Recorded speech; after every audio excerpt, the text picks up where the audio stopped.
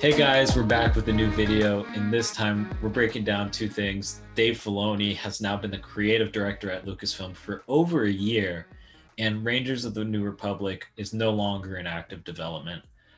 These are two pretty big things in news. Let's start with the one that's massive and has broad implications. Dave Filoni as the executive creative director of Lucasfilm. That's a massive piece of news. Mm. I know I'm excited for it. I felt he's been right for the role for years now. I think it's not fair to call him the heir apparent to George Lucas. I Mhm. think he's an understudy, and I think that's more fitting of a word because I think that's a high bar to live up to. But Nick, what are your thoughts on this news? It feels like weird to like, oh yeah, like this is a big move for him because I feel like at least for me, like he's always been at this high like creative level. I mean, he's involved with all of with the majority of the upcoming Disney Plus shows, or at least Book of Boba Fett, uh, Ahsoka.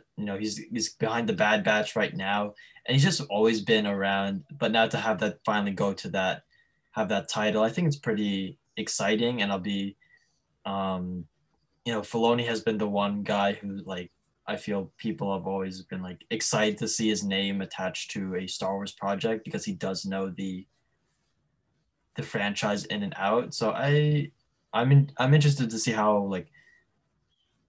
this affects the slate, even though like the slate already is like looks to extend into the next decade. So like I think Yeah, relatively they'll be okay, and I don't expect much shifts, but who knows? Who knows? There's like he's made a big habit of like drafting like legends concepts into the mainstream canon. So maybe more of that, or maybe he's um going into the other shows like the Acolyte, or maybe he is already. I can't remember, but nice to see him have that get moved up into that position.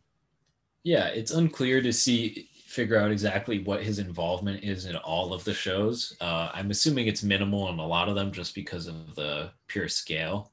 And I know he's probably developing the Ahsoka show himself. Yeah. So I doubt he's hands on with everything like Feige is. I think that's probably Kathleen Kennedy's job. But I wouldn't be surprised if he was in the pitch room saying, this is a project we should make, or just, helping greenlight projects with Kathleen Kennedy, because I think Kathleen Kennedy is one of the best, maybe the best ever producer in the industry, but she may not be the best creative producer as Yeah. far as story. And I That's what. think, and I think that balance and Kennedy having the ability to realize I need help and Filoni could be that help to really balance it. I think that's a really great idea because I think losing Kathleen Kennedy would be a massive mistake just because she's a great producer in acquiring great talent. And I think Filoni is the creative ideas in mind that you want behind a studio in Star Wars like Lucasfilm. I think that's a great connection. I'm really excited to see where that goes. Mhm. Let's move on though to Rangers of the New Republic. Nick, I know you were really excited for this, even though we didn't have a ton of news. What are your thoughts? Was this? I mean, it's probably not surprising that it's no longer in active development, but Yeah. were you bummed out or surprised to hear about it? Yeah, like I think I was one of the few who was like legitimately excited for it just because I thought it was like a chance to explore this side of the universe that the only glimpses of we kind of saw at least in live action was when they were blown up in The Force Awakens. So, and the little glimpses in Mando. So I was excited for a chance to have that.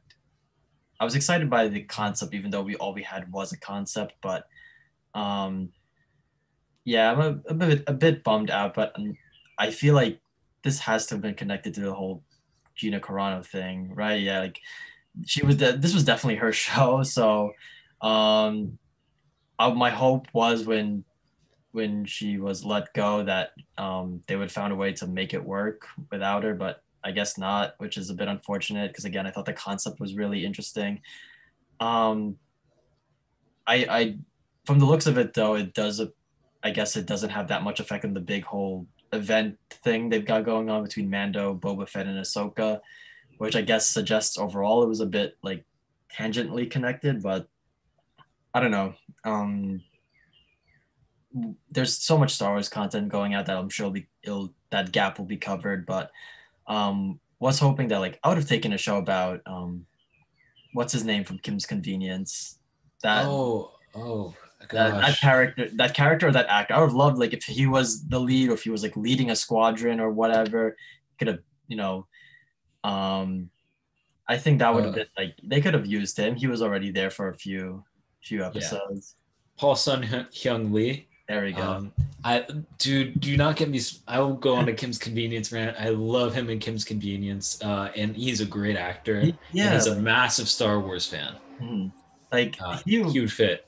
like you could have like I think like you could have made it work and that would have been cool like a Asian lead at the helm of the range of the New Republic Rangers. So I feel like there could have been a way to make it work, but alas, I guess they said she's not here, so it won't work as well.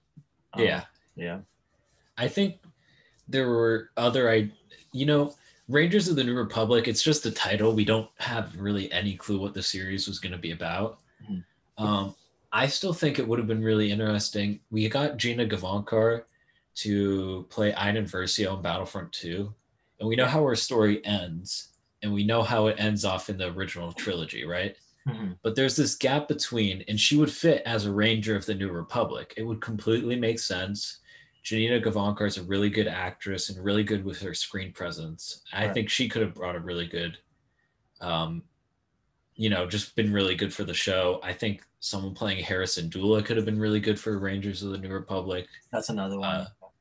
I think either of those two would have been really exciting options, and I think they would have made sense for the world. And I think especially Janina Gavankar as a Ranger of the New Republic, I'd be like, that makes complete sense. Frankly, I think one of my worries with Rangers of the New Republic was I didn't think Gina Carano was particularly. I was not a fan. I know a lot of people were. I was not a fan of her character Yeah. in Mando. I just didn't think she was doing that well from an acting perspective. But I know a lot of people disagreed with that, which is fine. But I was like, Janita Gavankar in that role, I think you could still make the series work, depending on how they wanted to interconnect it. But Right. it's a bummer because it's less Star Wars content. But you know what? If they couldn't make it work, I'd rather have them not make it than make something halfway good. Try You and know what like I mean? try and manhandle it from a different view. Yeah, that's fair. Um, yeah, it is what it is. It appears to be solely like behind the scenes stuff, which it is what it is. And alas, we'll have 2 3 more seasons of Mandalorian. It feels you got Book of Boba Fett apparently going for there. I've heard rumors that are trying to go for more than one season, so there'll still be more Star Wars content for the next few years. Yeah, I'm definitely excited, especially with Dave Filoni being at the head of Lucasfilm's creative team. Let us know what you guys think in the comment section down below. Don't forget to like and subscribe to this video. We'll see you next time. Peace out.